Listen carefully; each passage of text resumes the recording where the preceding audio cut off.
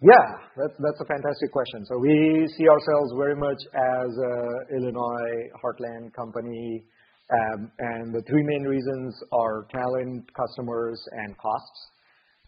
So, for doing agriculture and technology, like you couldn't ask for a better set of people that are interested, knowledgeable, and passionate about all of these things, right?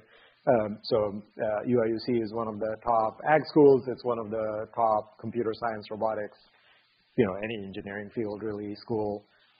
And with the large student body that's like super hardworking, we were able to make really amazing early progress with just the student interns that we had. And, we were able to convince several of them to stick with the company rather than go join Google or Amazon or SpaceX, although we've trained several people that have done exactly that.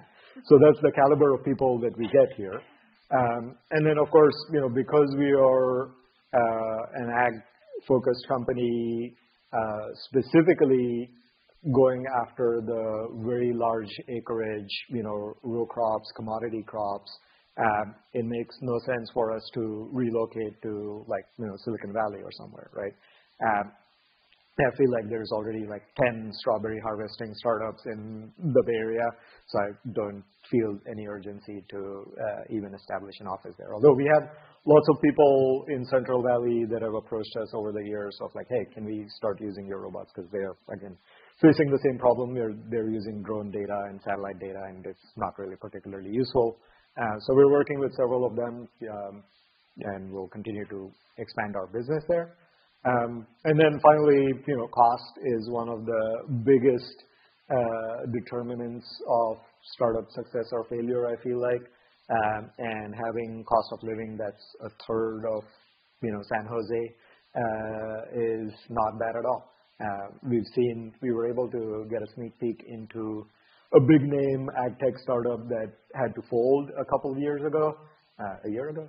And they burned through $12 million in 2 years just on their engineering talent.